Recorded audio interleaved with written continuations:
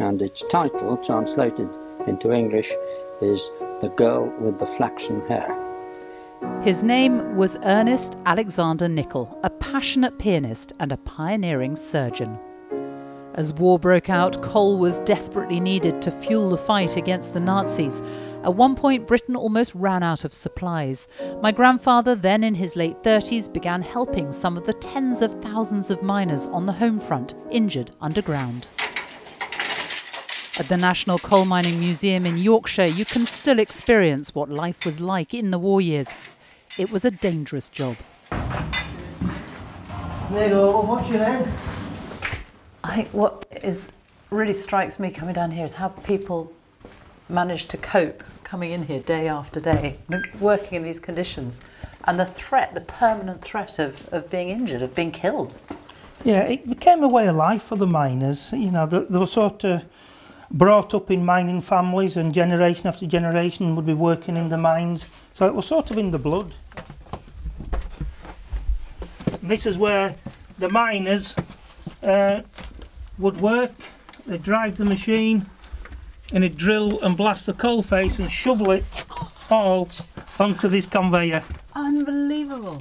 There were terrible accidents. There were blasts going off. The wood was creaking. Yes. It'd be mainly broken limbs and broken backs, and these all came from getting buried under rock falls. And once they had an injury as bad as a broken back, the chances of them getting back to work were quite slim. Yes, it'd be very slim. They certainly wouldn't be coming back down the mine working in these conditions.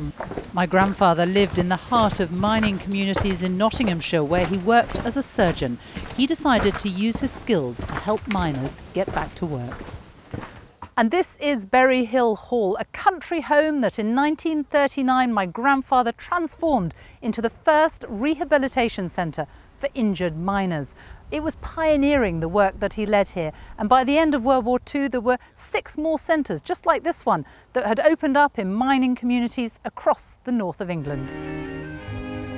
Then a plaster case is applied to prevent any movement in the and injured here part he of the is, spine filmed during the healing war of for a fracture. government video to highlight his work. He focused on building up muscle strength after injury, with up to 3 hours a day in a specially built gym and occupational therapy. 95% of his patients went back down the mines. Berry Hill Hall is very, very important.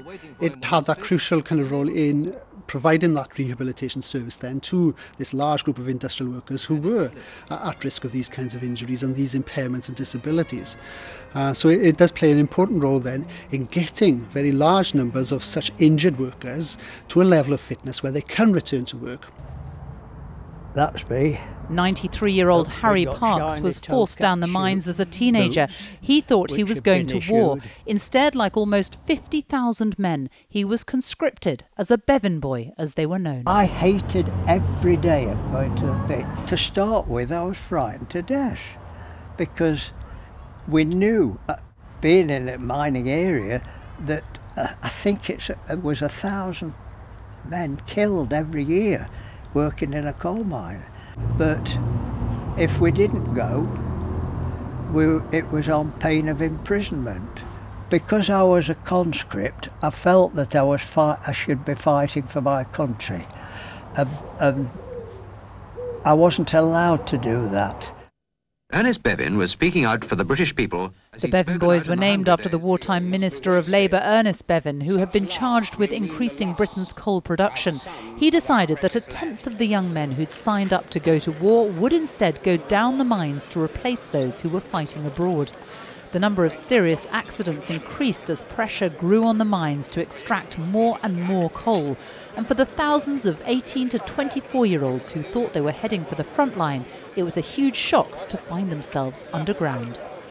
It was done on a ballot system, so they had the numbers 0 to 9 in a hat, and Bevan's secretary picked out a number randomly every fortnight, and if your registration ended with that number, you were conscripted to the mines.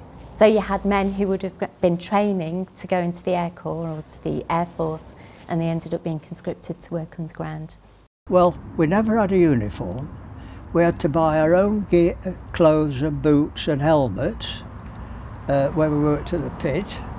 You were going into whatever the danger was, you had to do it. You were a conscript, and so you did what you were told. This is a nerve injury. Miners were 5 times more likely to have an accident than other workers on the home front. My grandfather treated more than 1,000 a year at the local hospital. Where did you go that he worked? My mother was a young child but vividly remembers going to work with him. We went to Berry Hill Hall, and I can remember it had a lovely big lawn. I don't think I ever went inside the building. I was only about 6 or 7, it was a very long time ago, but we used to play on the lawn. That's where all the exercises took place, I think.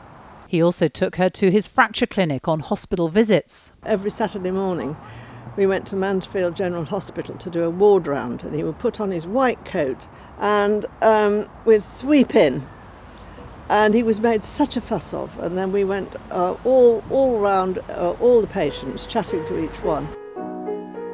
After the war, Ernest Nicol carried on his work with miners. He spent the rest of his life working as an orthopaedic surgeon in the NHS and playing the piano, a showman to the very end.